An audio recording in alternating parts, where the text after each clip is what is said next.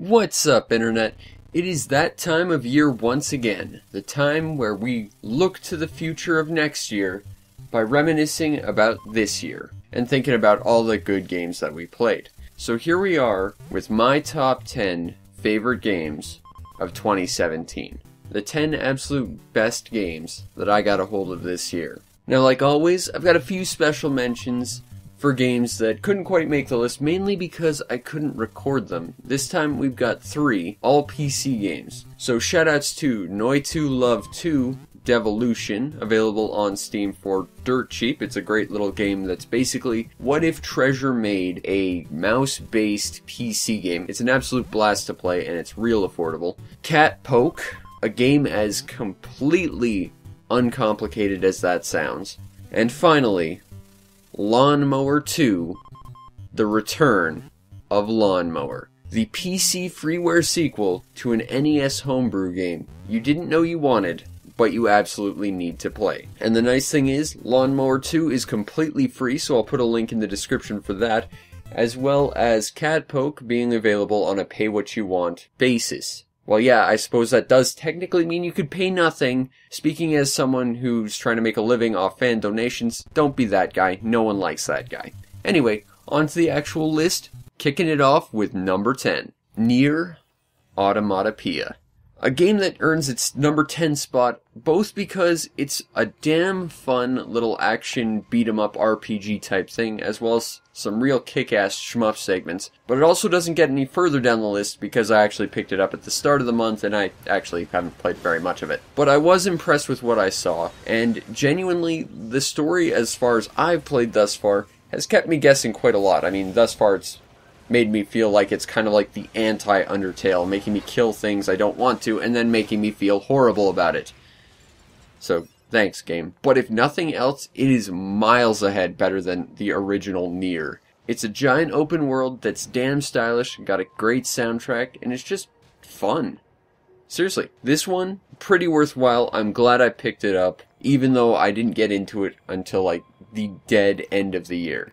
Let's move on to number 9, where we continue the theme of PS4 games I picked up with Horizon Zero Dawn. This game had me intrigued out of the gate. You have a sort of post-apocalyptic future past sort of scenario with a very strong female lead, and genuinely, it's a really interesting game about figuring out who you are, figuring out what happens, and just trying to find your place in the world, as well as taming a bunch of giant robot animals and killing tribes of other people. It's a damn good game. But it does have some issues, first and foremost being it gets real bloody repetitive. If you like stealth, well, congratulations, you're going to be sneaking around a bunch of bushes of, like, red leaves, because that's the only thing that constitutes stealth in this game. A lot of the weapons feel basically the same. The armor really doesn't feel like it does anything of value, with the exception of, like, the final armor you get. And unfortunately, this game does commit the cardinal sin of having giant gun T-Rexes and the ability to hack and ride robot animals, and yet somehow not having the ability to hack and ride giant gun T-Rexes. I mean, you can hack them, but you can't ride them. And let's just be honest, if I was on the dev team, page 1, line 1 of the design document: rideable, hackable, giant gun T-Rexes. How do you miss that? But the game itself is pretty good, and it does feel like it's creating a giant, interesting open world that could be expanded upon. They absolutely need to work on those mechanics, because it does get a little repetitive, but I'm still pretty glad I played it. It's a damn fun game. Number 8. Man, I have played an absolute ton of Medarot this year. It started with me wanting to try and get the only English Medabots game that really tried to capture the spirit of the entire series, Medabots, but I ended up starting with the original Japanese Medarot, mainly because it was cheap, and since then I almost have a complete collection of region-free Medarot games. But because I've played so much, it puts me in an awkward spot, because I have to pick one. And as it stands, it's either got to be Medabots Rakusho, the game that made me really want to start playing these games, and the only English Medabots RPG out there, or Medarot 5, a Game Boy Color game that came out after, does more and better, but is entirely Japanese. On one hand, English on the other, better... Well, honestly, it's no real competition. I have to give it 2. And the reason is quite simple. These games are all a lot of fun. I mean, they're unbalanced as all hell, but I find them to be a ton of fun. But the thing is, while one of these games is in English, it's also just a remake of the second game out there, so it's nowhere near as advanced and doesn't do half as much. But also, more importantly, going back to me starting on the original Medarot, even without being able to read a lick of Japanese, I was able to get through that RPG with absolutely no issue whatsoever. These games are really incredibly easy to get through and really accessible. Well, maybe not so much in terms of combat mechanics, that takes a little bit of figuring out, but in terms of actual progression, easy to get through. So the fact that one of them is in English compared to the other really doesn't matter all that much, especially when the other just does everything so much better. Keeping up the theme of kick-ass robot import games, we have number 7, Gundam Breaker 3, Break Edition. Mobile Suit Gundam? More like Mobile Suit Fundum, am I right? This game is the sequel to Gundam Breaker 2, a game that I'm quite fond of, and I find it quite ironic that in a game that's supposed to basically be about Japanese model kits that you'd always want to avoid the Chinese knockoff of, it's the Chinese version that's the preferable version of the game because, first of all, it's entirely in English, so at least you can appreciate the story and you can get around reading all the little bits of stats on your own custom Gundam. But secondly, it has all the DLC pre-installed on the disc ready to be played, with no extra hassle, no extra downloading, nothing. So basically, you're getting a Game of the Year edition of a badass Japanese Gundam game, completely in English. And in my experience, it's actually cheaper than trying to buy the actual Japanese version. So you're getting more for less and better, and easily more accessible. That said, if you've been following me, you know this isn't as high as Gundam Breaker 2 was last year, and the reason is threefold. First, this game didn't eat up half as much of my life as Gundam Breaker 2 did. I spent 6 months of last year playing Gundam Breaker 2. This year, I've only sunk a couple hours in, but that's mostly because I've been bogged down with work on the channel. But hopefully that'll change in the near future because there's not a lot of games on the horizon I want to play. But secondly, this game does not feel as big a jump as Gundam Breaker 1 was to Gundam Breaker 2. And the difference between Gundam Breaker 1 to 2, not only did they refine the mechanics, as this game does, but they also added a ridiculous number of new mobile suits that you could customize and add to your own custom machine, which really meant that if you had a favorite out there, chances are it was in here. But from Gundam Breaker 2 to Gundam Breaker 3, well, they added something like 20. And sure, there are SD Gundams in here, except that's a colossal cock tease because you can't play as any of them, not that I really have any interest in it, but for those that like SD Gundams, they're out of luck, they're just support AIs, which sucks. You added the Barbatos? Wow. Well, it's nice that you're embracing that Iron-Blooded Orphans was popular when this game came out, but, did you add an Iron-Blooded Orphan suit that wasn't as completely overrated as its pilot? No? Then come back when you bring the Grimgard. And thirdly, it just kind of felt like double dipping to have Gundam Breaker on back-to-back Game of the Year lists, so I just wasn't gonna put it as high. But, yeah. Moving on to number 6, the result of probably the single most awkward phone call of my life, and a deal that ended up with me spending money on a lot of games with a fair percentage of me not receiving them. I got the one thing I wanted out of it, which was Drakengard 2.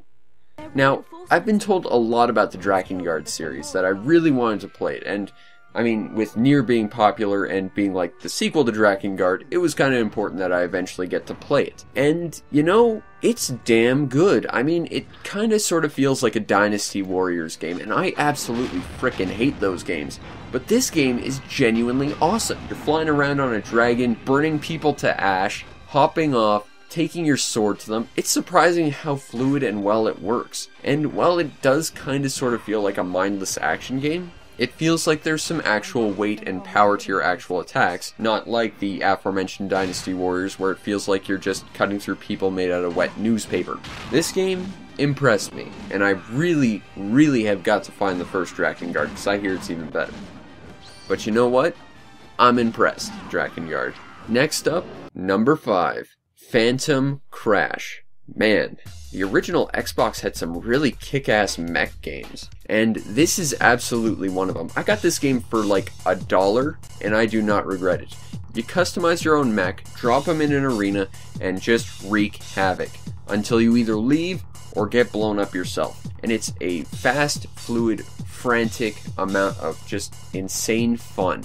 If you like arcadey mech games, then this one is definitely one for you. I would not miss out on this. And, well, sure, the actual, like, visual customization of your machine is limited, and there's only, like, 3 levels, and one of them's kind of crappy. This game is absolutely worthwhile, just for running around, cloaking your mech, shooting up other mechs, fighting boss mechs. This game is all about the action, and it does it incredibly well. And you've got a fair number of different weapons and tactics to employ with your mech. Seriously, if you like arcade mech action, this one is a no-brainer. Damn if I'm not impressed, Phantom Crash. And you're making me really love that I picked up an Xbox this year. Now we're in the top 4. Let's get serious. Check this awesome game out. Painter Momopi. Okay, this is one of 5 import Game Boy games I got completely obsessed with this year. In fact, when I first saw this, it was in like a 2-second clip of a video that had no labeling as to what this game was. So once I saw that, I immediately headed off to like this full list of every Game Boy game ever made to just try and figure out what this game was. And while this game is ridiculously hard to find and pretty insanely expensive, I don't regret it because it is a damn fun game. Sure, the pessimistic cynic in me could just as easily say, well, it's basically just a Pac-Man clone, but you know what? It's more than that. It's a game where you play as a friendly witch riding around on a push broom not named Kiki as you try and clean up the floors of this giant castle, fighting off ghosts using your magic spells and trying to earn rewards from the king. Man, I just love this game. Seriously, this game has very quickly jumped up the list of my favorite Game Boy games of all time. This game is damn fun, and I think it's just a classic. It's just a damn shame that it's hard to find and really isn't as easily accessible by everyone else simply because of its rarity. That said, Painter Momopi is an absolute treat to play, and if you can find a way to play it on your Game Boy, you absolutely should. Let's carry on to number 3, Persona 5. Kinda weird they dropped the whole, series title in favor of just the simpler Persona 5, but, alright. As the title would indicate, this is the newest iteration of everyone's favorite dating sim / demon alternate personality, mental, psychic, whatever fighting game, and it's a badass RPG all the same. I mean, first of all, this game gets bonus points for not being half as bad as Persona 4. I mean, that game was the most, tonally bipolar thing I've ever played. This one's got a damn cool theme of thieves trying to take back, essentially, the moral decency of the world and trying to right the world in their own way. And I dig that. What I don't dig is the fact that they kind of sort of make it seem kind of like a stealth game when it very much isn't. But other than that, it checks all the boxes for me. It's got the personas that you all know and love, even though the really iconic ones are DLC and you gotta pay extra for it. Not that I'm bitter about that. It's got the dating sim aspects that we all know and love. It's got a fairly well-written, well-paced story with actually genuinely interesting characters, Persona 4, and it just refines the combat down to a razor-sharp point. Is this game as good as my personal favorite in the series, Persona 3? Well, in terms of gameplay, absolutely. In terms of story, not a chance. But it's a damn good second best. And I'm quite happy I got to play it. Also, badass soundtrack. Any game that can make me listen to the same song on loop for a full day gets my full approval from a soundtrack perspective. Also, just shoutouts to Life Will Change. It's an awesome song. Let's keep this theme of PS4 games going with number 2, Wild Guns Reloaded. What's that? You're taking one of the coolest Super Nintendo games, remaking it, adding a bunch of stuff, and making it cheaper than the original? You had me at you're remaking one of the coolest Super Nintendo games ever and adding more stuff to it. And the nice thing is, unlike stupid remakes, it doesn't really change anything. It just adds more. I think that's what a good remake does, because when you change too much, well, the people who like the previous thing are going to hate it, and if you change too little, well, people will wonder why bother. But the fact is, it's easier to acquire than the original, it's cheaper than the original, and it has more than the original, with extra characters and stuff. Granted, I still want the original Super Nintendo version, but I think this one can tide me over for a while yet. especially because this game is still really brutally hard. So here it is. It's time for the big show with number 1. Let's party!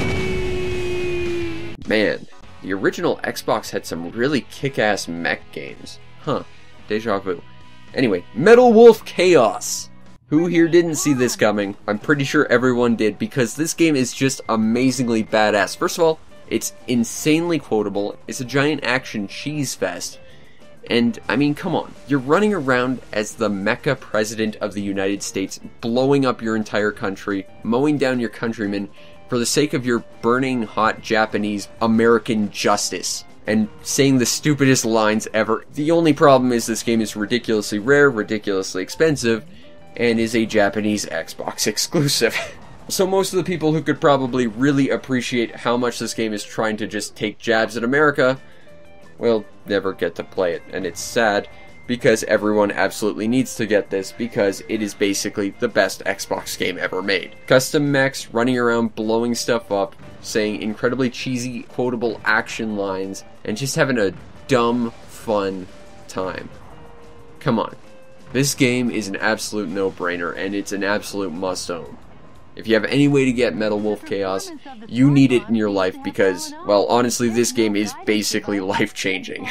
Whether or not that's a good thing, well, I'll leave that up to you to decide, but this game is just amazing. Like, there are not enough words in the English language to describe this game. It is definitely one of a kind and a must-own. And that is my top 10 games of 2017. But you know what? That's not where the fun ends, because you've got to tell me what yours are. Because I'm sure there are tons of games that came out this year, tons of games you played that I've never even heard of, that I absolutely need to know about. And that's what the amazing power of the comments section is for. So go use it and tell me what your best games of this year were, because I absolutely need to add them to my list so I can play them for next year. Anyway, that has been the best games of 2017. I hope you enjoyed it. And here's to your best games of 2017, helping my best games list of 2018 get better. Peace out, Internet.